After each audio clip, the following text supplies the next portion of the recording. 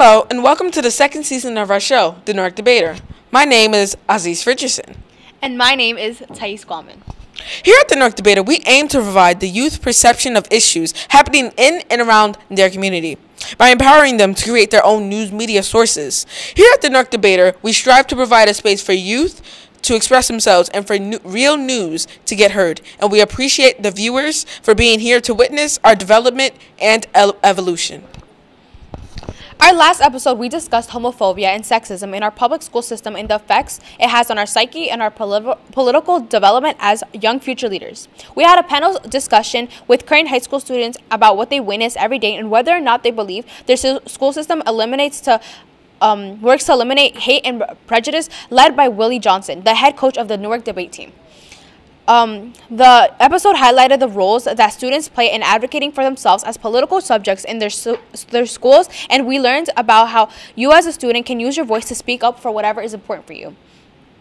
If you want to watch a great episode about the student advocacy rights, you can go to www.youtube.com/The Newark Debater. And make sure to share and subscribe if you enjoyed it. Thank you. Today's episode will focus on the effects of social media of youth across the country when it comes to personal advocacy as future leaders.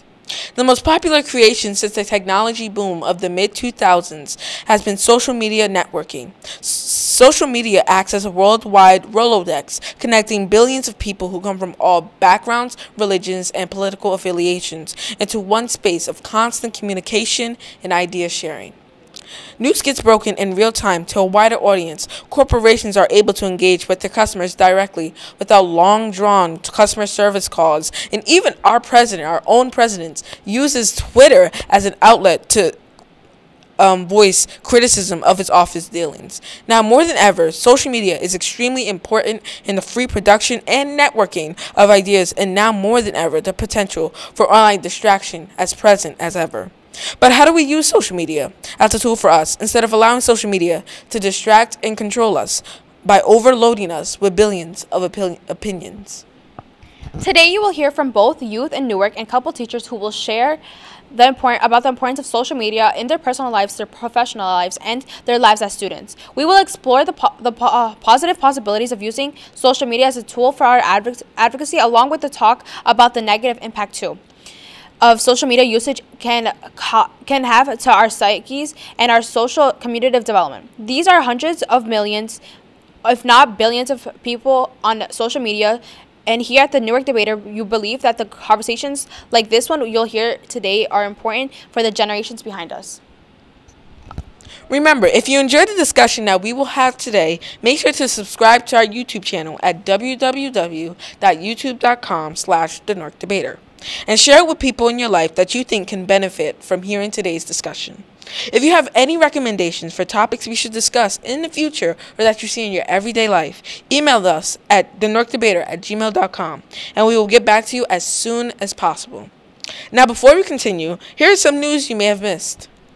Hello, my name is Taylor Vermont, and I'll be presenting to you what's hot on the block. First, the shout out goes out to New Jersey. You may have heard us mention it before, but if you haven't, after a little more than 2 decades of being under state control, Newark public schools have finally regained local control.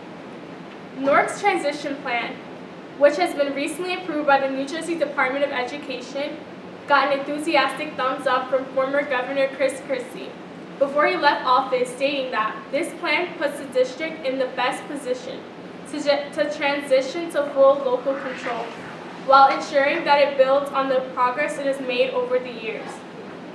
New Jersey's been on a roll lately. Our second shout out of the day goes to Newark specifically for being an official Amazon finalist. The world's largest online retailer, announced in New Jersey's largest city, is among the 20 it is considering for its second headquarters.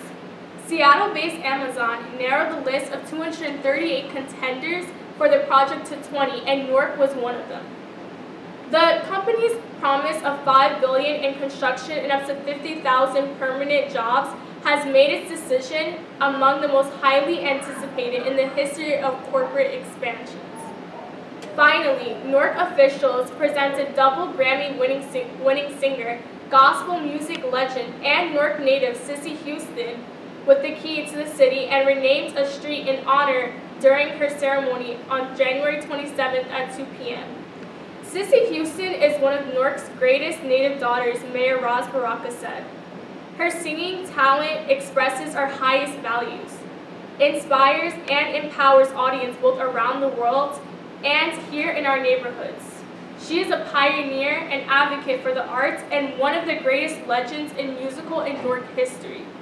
Congratulations, Mrs. Houston.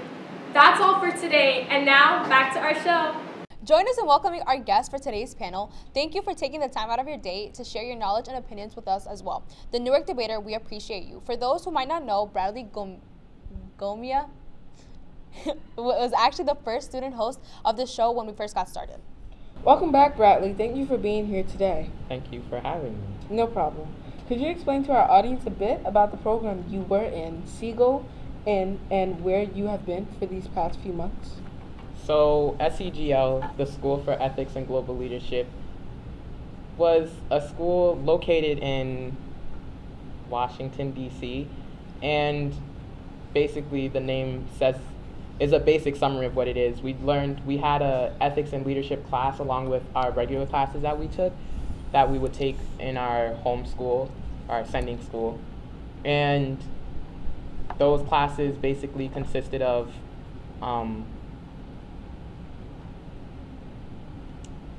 case studies in which we would learn about different topics, such as one of the topics being the Israeli-Palestinian conflict, another one being the criminal justice system. And we got to meet with a lot of guest speakers as well. And overall, it was just a very good experience. It lasted for a semester from August to December, and I just got back. Now I'm back here at Science. That's good. What would you say has been your most memorable experience thus far? One of my most memorable experiences would have to have been when we went to the Obama Foundation.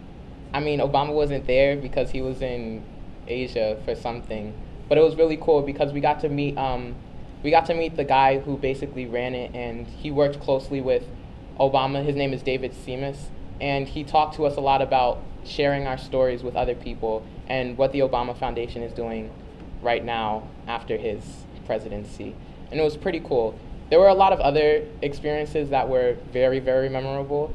Like, it's hard to sum up in words what SEGL was, but it was pretty cool. Seems like a nice program. So, what's the role that social media plays in your professional and personal life? So, first, personal, I guess. I use social media to just communicate with people. It's especially good because you don't need to pay for it. I think it's like a benefit of it.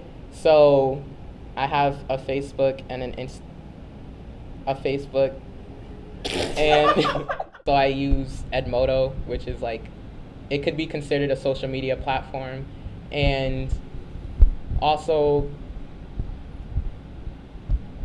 if email counts, I think I use email a lot for professional things. It's just being able to communicate with other people is something that social media is good for. In my personal life, I probably just use it to communicate with friends and family, especially like friends that are very far away. Like, I can't go to Washington State all the time to see my friend that lives there. So social media is a great way to keep in contact with them, and that's how I use it mostly. So how often do you think you use social media? Wait, Thais. I think we have an answer over there. All right. So in terms of professional, I'd say that for the after-school clubs and stuff that I do outside of school, I probably use social media there. Like my Sadie Nash program, anytime we have a meeting or something, they'll post an announcement or a field trip for a +1 that we use to get different prizes on their Instagram page. So I use that to contact with them, but also for personal reasons, just to contact with friends that obviously you can't see all the time, or just like what Bradley said, to contact friends that may live in another state that you can't just walk outside and easily just see them there just waiting for you. So I guess overall it actually plays a somewhat large part of my life, but simply just for communication, and also the memes are awesome. We have another answer. So I don't have a Facebook or a Twitter. I have a Snapchat, but I'm very like selective on who I pick like to add or like who I allow to add me. I don't know. I don't use social media like most people. I usually try to. I use it as a way to communicate and like I only like watch people's stories or add people that I would actually like care to look at what they post. Yeah. So. So next question. How often do you participate in social media? Well, probably every day. It's just for me to like communicate with other people. So I might not always be going through my feed, but just to use Messenger as something to communicate with my family or friends. I think we have an Pretty much answer every from day. over there. I use social media mostly every day. Though I use it for also like the previous person said, for selective reasons, but I have a lot of social media accounts and I use it every day, and I use it for not only contacting my friends who, like for example, I have a friend who lives in Florida. She just moved. I can't just go to Florida to meet her.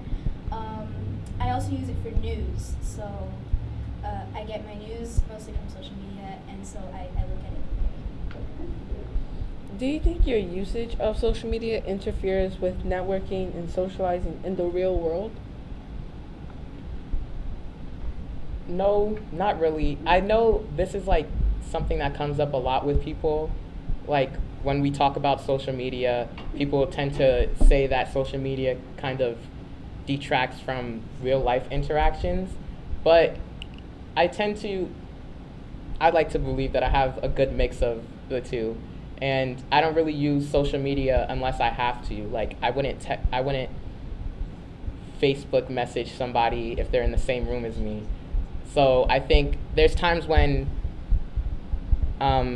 social media can actually help with networking and socializing and can eventually lead up to those real life and real world situations. Like if you wanted to plan a meeting with somebody in the real world, you could use social media in order to make that happen. Oh, we have an answer over there. So, just like what Bradley said, I'm pretty sure I have a somewhat good mix.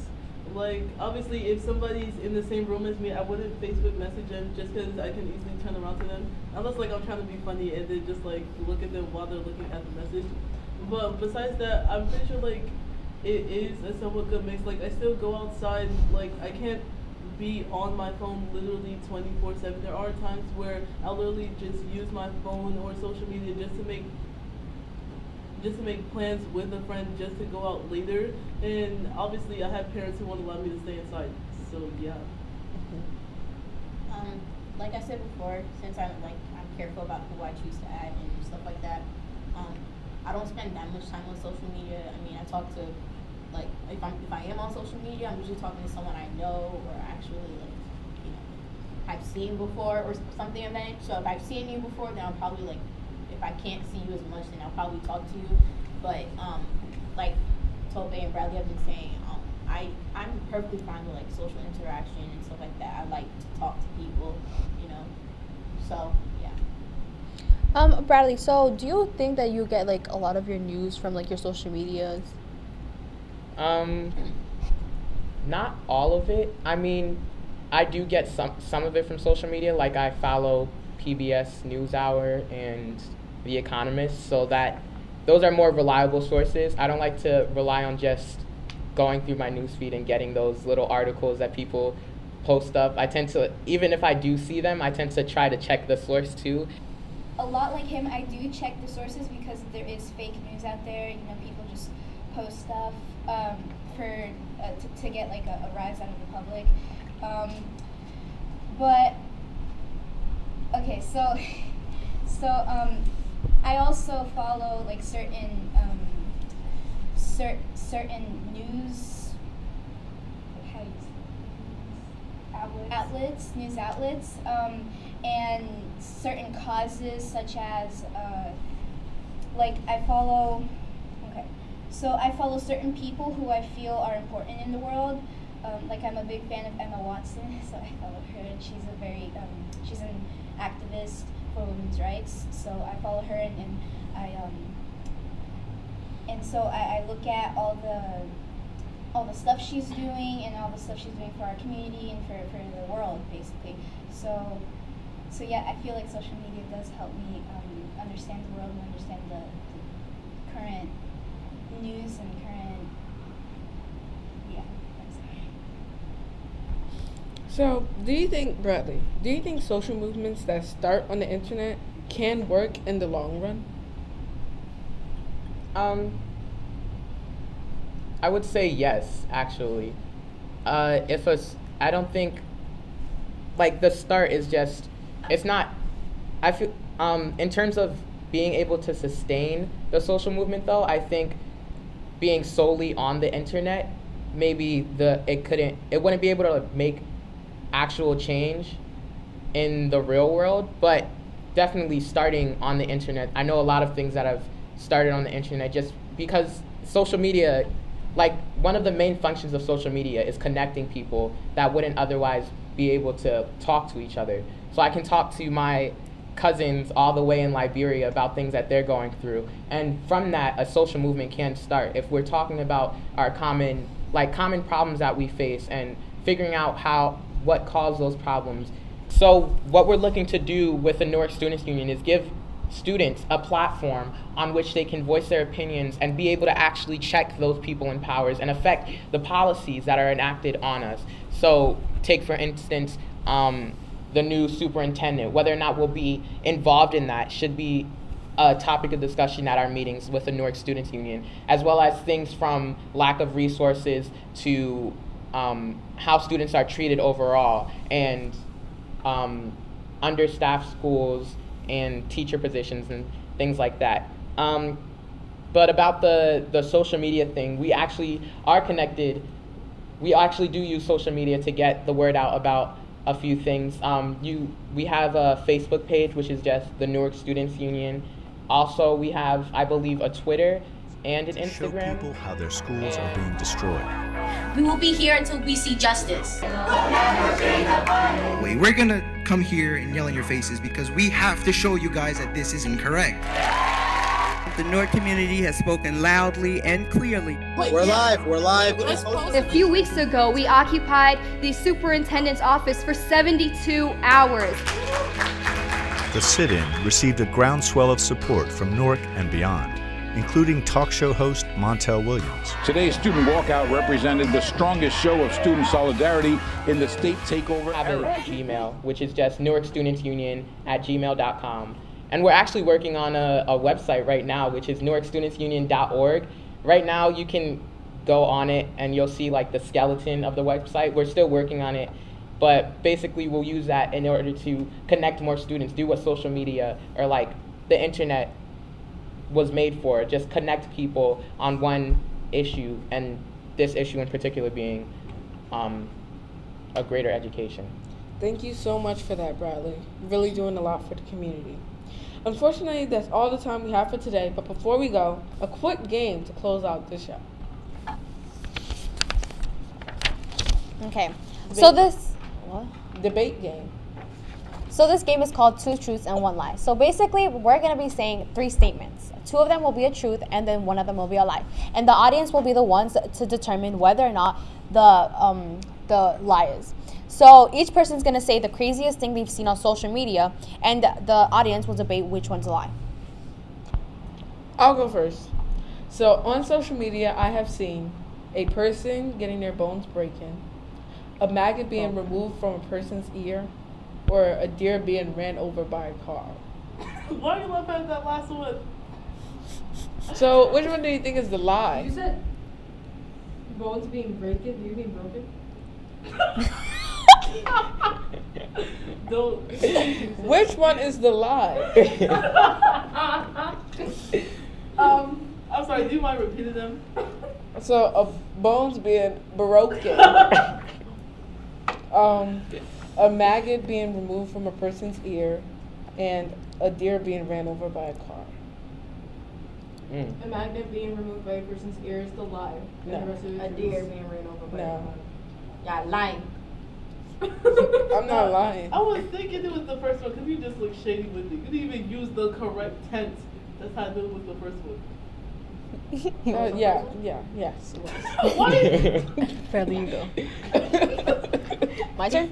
Okay, so on social media, I've seen a dog getting his paw cut off, a meme where Trump accepts immigrants for who they are, and I saw this video. It was so funny. It was like a baby infant like talking to his little brother, but like it sounded like he was saying "you're," and then the baby responded with "you're."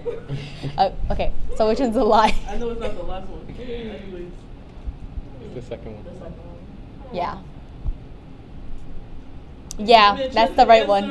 Why are you is that why Trump you're accepting immigrants. That is true. Which one? The second one? Okay, so yeah, Trump, the meme about Trump accepting immigrants. Was a lie. Yes, it was a lie. Trump accepting immigrants is a lie. Ooh.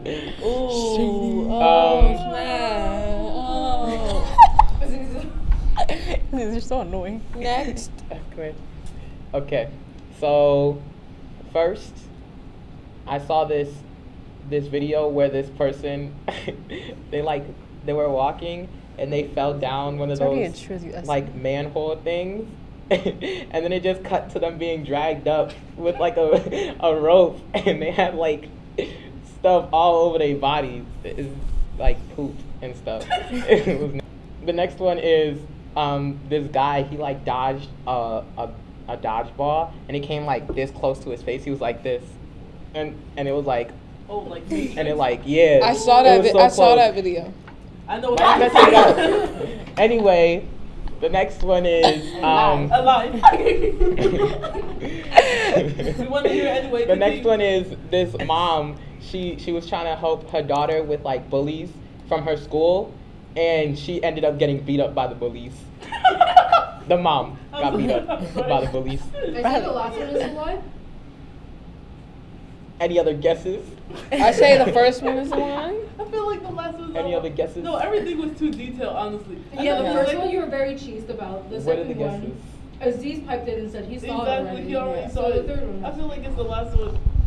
It's the first one. Nah, I feel like Bradley messed up and all of these are true. It was the first one. The first one was a lie. Yeah, I was right. The first one was a lie. Oh, the one about somebody falling down a manhole and like being covered with poop was a lie. So you I made it up. Yeah, all right, Yes. so Because I needed to fool y'all, so I had to act like it was funny. So, thank you for watching today's episode of The Dark Debater. Tune in soon for another great episode. And don't forget to subscribe on YouTube. Link below. Also, NSU, we lit, we live. Can we please We out never here. have a Z's talk again?